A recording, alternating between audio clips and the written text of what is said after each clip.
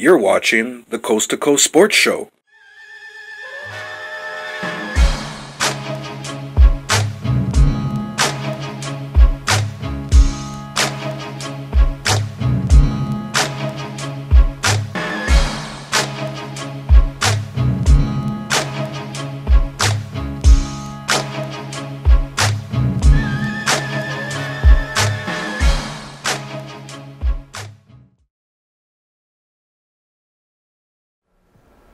Welcome to Coffee Chat. I have a guest here at the studio today, just popped in, drove out from Winnipeg to see what our studio looks like. Vin Robinson. Welcome, Vin, and thank you for joining us. Good morning. Thank you very much for having me today. I appreciate it. Yeah. Vin is a programmer, provides programming for our station under the title Coast to Coast Sports. It's aired Fridays at 6:30 every week on NAC TV. And first of all, Kevin, what's your background? How did you get into this and so on? Well, I'm the Canadian athlete. I think that a lot of people could resonate with that, that's had children come up through club teams, school teams. We've all been there cheering them on in the sidelines, and that's really what has resurrected this in me. I originally was an athlete in St. Norbert, Winnipeg, and went on, played my high school years in Winnipeg at Vincent Massey, and further than that, made it to the Hill at Carleton University in Ottawa. Okay, so were you in basketball, volleyball, baseball? I'd say basketball is my primary sport. It's what I did best at the time.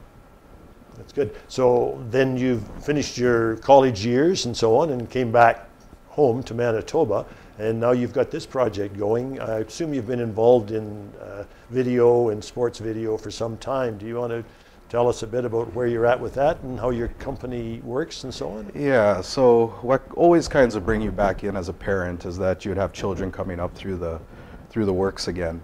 So I had, in about 2013, started this mission where we were going to take children from all across the province and teach them the skill of basketball, and how to deal with adversity in life, because sport is life and it teaches you how to deal with things under duress and pressure. So every Friday night, River Osborne Community Center was our base, and we had about 60 kids that would come in there that would probably be on the street getting into trouble, and we helped them. And today, I'm proud to say that some of them have turned out to be criminal lawyers, go down the list, some professionals.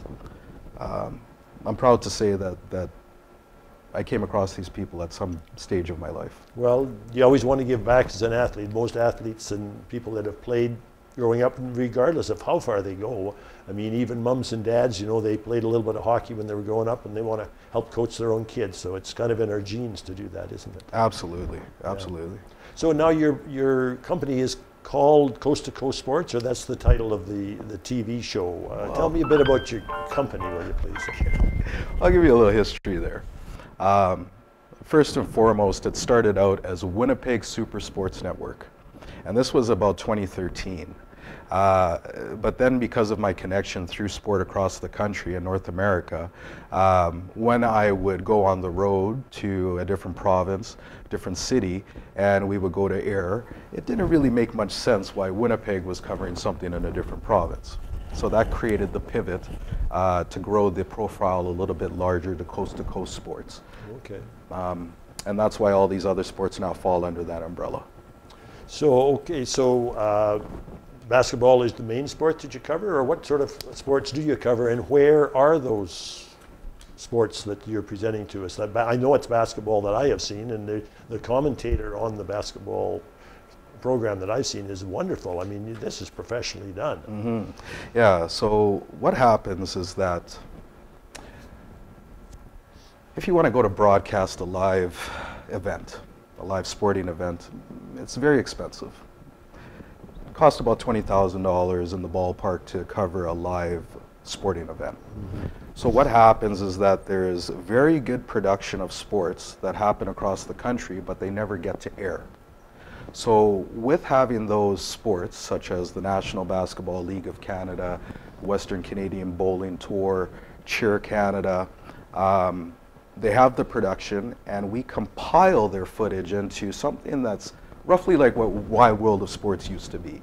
It's a 30-minute segment of combined sports in our country, so that if you were simply a basketball fan, you might bridge the gap and see cheerleaders. Okay, sure. You might bridge the gap and see some hockey. So within that 30-minute span, you're really getting the best of both worlds out of it. So most of what you're sending us now comes out of Eastern Canada, I think you were saying, but you want to try and move westward, do you? Or? That's right. So really judging any sport in our country, if you really want to take a big stab at it, you have to go to Ontario. So, you know, the other provinces are just, they don't have the infrastructure set up for sports or training. So you have to go to the biggest province for that. And what tends to happen is that if we took the opportunity to develop our own backyard and develop our players, the facilities that they have, it would give us a greater opportunity to have something in our home to call ours. Right. So that's where the focus is right now. The focus is getting back to the roots. Some of the things, you know, every 10 years has something great that comes out of it. You know, we tend not to hang on to some of those good things, and we need to start really focusing on those good values and bringing them back. An example of that would be, you know, kids going to sport. Mom and dad could both be there maybe in the 80s. Now things have changed. The cell phone is raising the children, and both parents are working. So we have to kind of get back to the real things, real talk, sitting down, having dinner, putting the cell phone aside, and staying focused on what the objective is. And the objective is our kids. Well, that's certainly the objective in minor sports by far, although, you know, I guess some people, you know, you always hope your child will do well and so on, but most of all, parents are really just interested in the child having the experience and having a good experience with their minor sports or whatever they're doing. So how can, if people are interested and you know, want to contact you, I'm assuming that you would take video from people, that, you know, other organizations that would like to perhaps get their video shown across Canada and so on. That's what you're looking for, I assume, is that correct? That's right. So because of the existing pandemic, it's very difficult to be able to go out and shoot any events. So right now we're in a very good time. We're in the time of the vault, retro footage. So any old footage, it doesn't matter if it was from high school years, college years, university years, professional years, Coast to Coast Sports would look at that footage. And if it's a classic game or something that has merit, by all means, we would compile it into the program and make sure that the nation can see this. And that's what we're about. We want to give a boost to the sports that have been buried and give a true path to professionalism to those sports that need that opportunity. Now, we're a fairly small operation here, and you know, at Channel 117 we are now, of course, NAC TV. What other networks and channels, you know, do you broadcast on? Do you have a contract with them that you supply video to them? Right, so we really have three stages here. The first stage is web, obviously, and then the second stage is the weekly program that we do on Friday nights with NAC TV. Out of that footage, if we find that little Johnny went out and scored a hat trick in soccer, you know, maybe something that is unbelievable, then we take the show to the next level. We compile that and we boost it up to a national outfit out of Hamilton called CHCH TV, which allows us to broadcast nationally. Okay. We're not knocking at that door every week, but it is something that if we need to take the next step, we take it. Right. So are you looking for small channels like ours elsewhere in the country as well? Oh, absolutely. And to be honest with you, they're a bit of a dying breed, you know. And I think that the CRTC and that different communities really need to have that local feed, that local vibe, not necessarily be controlled by the big corporate dollar, because it sucks that out of the community. So I'm a strong advocate for NACTV. I think that we need more platforms like this across the country, and that's why I'm prepared to work with the station.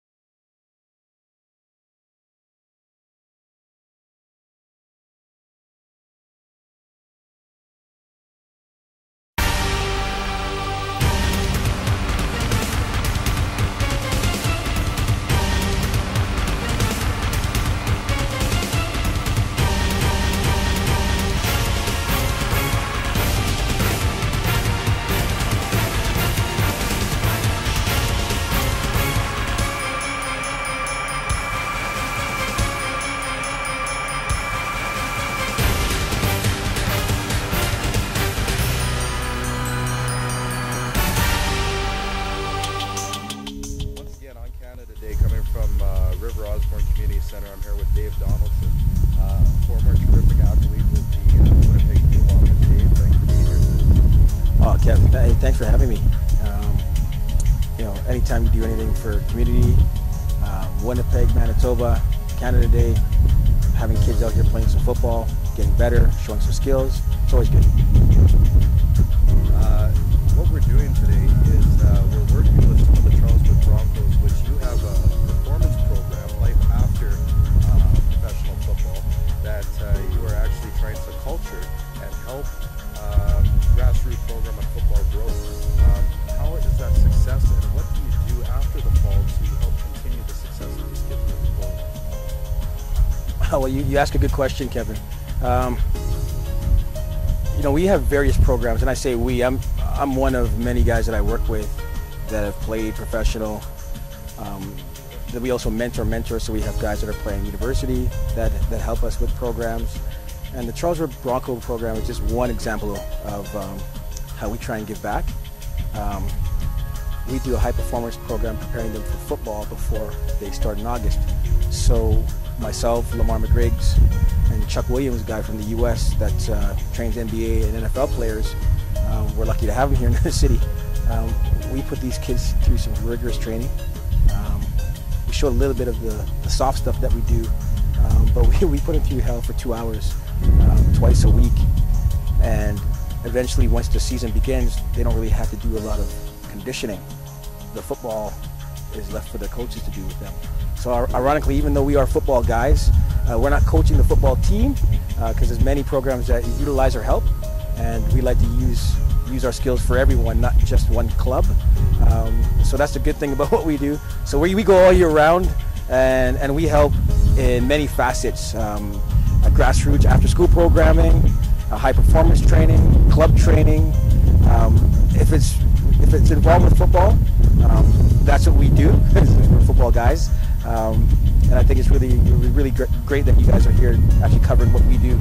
I think it's needed, so I really appreciate you taking the time with us. Well, absolutely, we're happy to be part of the community. Community is our game. Dave, talk about some of the other football clubs then. How you would like to see the expansion of what you're doing, and maybe somebody that's come in with minimal talent and how you've seen them develop. Who really is a catalyst that makes you positive when you wake up in the morning and happy to do what you do every day? There are so many talented kids that have come through either our Premier Football Factory camps. I have an after-school program called the Inner City Youth Football Program, and you'd be surprised to see some of the talented girls that play football. We teach them flag football, right? So I know there's a club now that's under the Football Manitoba halo called the Fearless, and that's and I know there's another club in Winnipeg as well. So I'm not excluding them, but it's a good opportunity now for girls to start playing football, because you know it's not my place to exclude them. So it's good that we actually have a space for them to play, and for us to nurture the talent at a young age. And there's interest. Keeping them off the streets, I think, is what motivates me. If I didn't have sport, I'd be in a lot of trouble. Although I got into some minor trouble as a youth, you know, I think sport kept me on a straight and narrow so to speak. So I use football as that avenue and that conduit. You know, you could be an artist, you could be a break dancer, you could play basketball. If you've gone to the highest level, I think it's your duty to give back in some way, because it wasn't my right to play the game. I was very lucky. So having the access to the guys to help me out, like Lamar McGriggs, who played in the NFL for 7 years and played in the CFL for 13, to have him in our city, and for me to access him to help the kids, and for him to be willing to, that's where we need to be in this province. And I welcome anyone that wants to do it. Hey, there's more than enough space. There's a lot of kids that are playing football in Manitoba. I can honestly say from the day I left to go play professional in 1997, maybe there's 1,500 members of football in Manitoba. Okay, let's multiply that by 10. It's ridiculous now. So we have to, you know, there's a big demand, so we have to supply it, right? So whoever's out there willing to give back, there's a lot of room for that, and I'm just one of many. Just so that Winnipeggers or anybody watching this understands that you're not an overnight success story, you came from Daniel Mack, correct? I couldn't even, yeah, absolutely. I couldn't make the football team at Daniel Mack when I was there. There are some really good players that I still remember that I looked up to. So, you know, you got to know where you come from. Right. Yeah. And so I guess what I'm saying is that if anybody wanted to find out more about your program, how to contact you, how can they do so? And have that opportunity to go from perhaps a core school and broaden their horizons? You know, you can always access me as long as you're calling about getting better. If I can help, I'll try and help as much as I can, as long as it's football related. You can email me right now. You can email me at Dave at the acronym is CSA, and the word is prepstar.com. Dave at CSAprepstar.com. As well, we're going to have our inner city youth football program website up and running. I'll keep you posted with that. We're developing that now. I've been evading Facebook and Twitter for good reason, but you know, there's a lot of kids out there and parents that want to see what we're up to, and they want to follow us. So we're creating all of that for them, and we're excited about that. So we'll give you more information about how to access me. You can also access me at 204-890-7051. And again, if you want to talk football, you can contact me.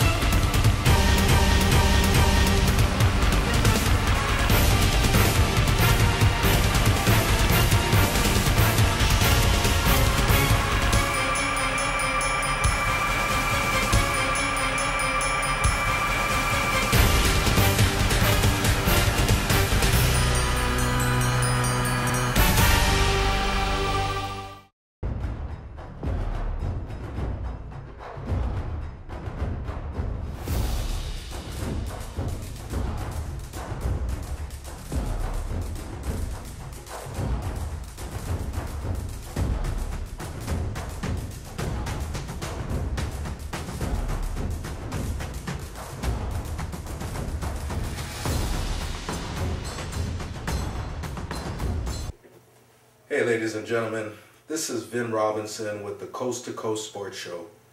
I promised you last week that we're going to be doing things that are a little bit different on the program week after week. And this week has to be one of the most special episodes that we're coming with in a very long time. I happen to have a very good friend of mine here today. His name is Charles PHARMS III, and he's got a great connection to football with his days that he's played from amateur to professional. And we're going to take our time to get reacquainted with Charles PHARMS today. Charles, how you doing? I'm doing great. How you doing, sir? How you doing? Not too bad. I'm sure that where you are is probably a little bit warmer than where I am. Most definitely. I'm down here in Houston, Texas, and I know from being up in Canada myself, beautiful country, but I know this time of year it's definitely cold. Oh, that's for sure. Tell me, how's things down in Houston? What's going on down there? What's happening?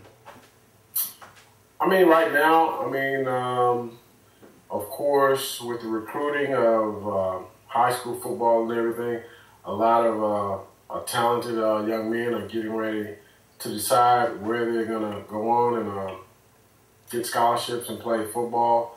We're a little bit disappointed, of course, because of the Texans and not being in the Super Bowl. But, of course, next week, with it being the Super Bowl, people are getting ready for that. And today was the Pro Bowl. So, people are just transitioning from football to also the Rockets. And looking forward to the Rockets having a really good season this year. Yeah. Sport has definitely been on the high side in the Houston area. I guess, one of the things that I found very special when we're talking about football in the past couple of weeks is an inductee getting into the Hall of Fame, a coach by the name of Jimmy Johnson. You have a strong connection with Jimmy. Why don't you tell us a little bit about your experience with him? Jimmy Johnson is a great coach. He's a great man. Jimmy recruited me coming out of high school. So I know him personally. He did coach me. I was blessed that Jimmy recruited me and I had a chance to get a scholarship and to play at the University of Miami and also get a chance to get a great education. So Jimmy is he's a special man. He's a special man. He helps you to be a better man. Jimmy comes at you with no. Jimmy, let's say he's real. He's going to make you work hard. The coaches are going to work hard to get you prepared, and it makes you not only better for the sport or football, but it makes you better for life. Jimmy had a few things that he helped put in our minds. We had a few things outside the locker room that helped us. One of the things, all it takes is all you got, and another one was attitude plus effort equals performance. So I was blessed to be able to be around Jimmy Johnson, and he's still a person where I see him, he comes up, he speaks, and we have conversation. Yeah, it's really a football family for life when you think about it, but kind of what you guys created down there is a culture. And I'm hard-pressed to even say that there's a lot of NFL teams that was as talented as those championship teams out of Miami. So talk to me a little bit about that and the stigma that still remains with it years after the championship days. In Miami, we had a lot of great athletes. It was a lot of great players that loved the game of football. But the way we came at each other, the way we practiced hard. We came at each other, and it made us better for the games. We were actually to where practices were harder than the games. We used to call games, say the games were like payday. That was the easy part of it. But it made us better. We weren't, nice to each other where we were, let's say, just being soft. It was about an attitude. It was about a pride. It was about winning. And that helped us be better. It made us stronger. And it's a brotherhood. It is a brotherhood. And you can't go out there seeing your brother giving his all, and you're not going to give it your all. So, it made us better. And it made us very, very united. And united we stand, and we were ready to stand for anything. And we didn't really care. We had that bad boy stigma that was put up on us, but we didn't care because the way we looked at it, and the way I always say is football is organized violence. There's actually a stunning stat that I was dumbfounded by. And looking at this stat, I realized that probably about 80% of NFL players happen to come out of the Florida area. And, some are made up out of Texas and sprinkled all the rest throughout the U.S. and parts of Canada that they come from. But can you touch a little bit on that? Why is Florida such a melting pot for the sport of football?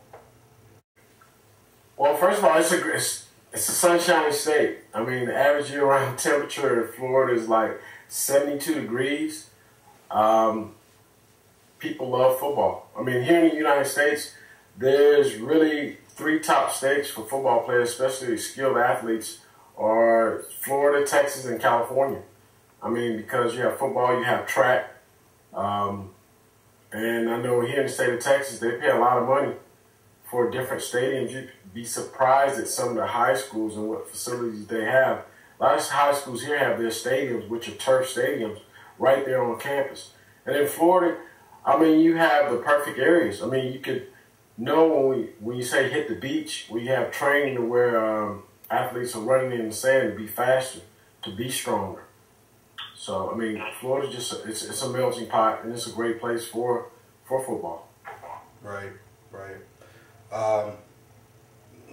So, you know, you touched upon it. You talked about the training facilities, the professional aspect, and that's going to kind of segue into this next question, which is, how is training and preparation today different than the yesteryear? That preparation, how do you approach it versus, I guess, some of the talent that's coming through today? I think now, I mean, you have a lot of different facilities now for kids. You have a lot of different trainers. I mean, I try to mentor and train kids that want to train, that want to work hard. So, I mean, you have the modern technology. You have all the different training facilities. Now there's a lot of different techniques that weren't learned back then. It was more so old school. Now they have that opportunity. But the thing about it is now, do the kids really want to work as hard as we used to work? I mean, we used to run hills, which made us stronger and made us faster.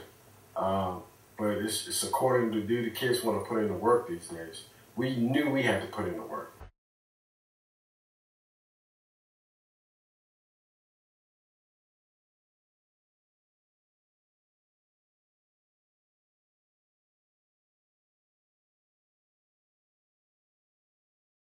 Some of those training sessions and film and ways to prepare back in the day, it's a little bit easier to see the X's and O's today than a couple of years ago, you know what I mean? I mean, that's so true. I mean, it would, I don't even know, the way I look at it now is what we would have had or how even it would have been if we would have had all the different stuff that they have now as far as the video and whatnot. For us, it was just old school film, which you filmed all the practices, and you looked at the film after your practices. But like I said, it's all about the heart. You have to want to do it. That's another thing we had at the University of Miami in the training room. If you were there taking care of injuries or you were just getting taped up or anything like that, we had a saying that was right there that was painted on the wall, and it asked you a question. What have you done today to help the Miami Hurricanes be successful tomorrow?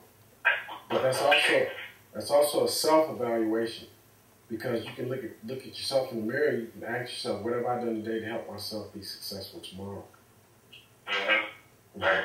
And what you're talking about there is internalization. So, Charles, come on. I mean, as athletes, we all know that we had that one or two songs that we have in that track that's pumping us up just before a game. So tell me, what would you listen to get you amped up? Well, for me, it was old school for me. So one of the greatest songs that came out was I was a fan of back with the rap game and everything, Eric B. and Rakim. And one of the questions, how could I move the crowd? First of all, there's no mistakes allowed. When me playing defensive back, playing free safety, you know any mistake could cause a touchdown, so you have to be prepared. Another one, of course, was I ain't no joke. You know, so that's a confidence builder to where those were songs we listened to. Of course, we were really big with a 2 Live Crew and everything like that, Uncle Luke. If it was a night game, especially if we were playing Notre Dame or we were playing also Florida State, something like that, one of our rivalries, it could be Phil Collins. I can feel it in the air tonight.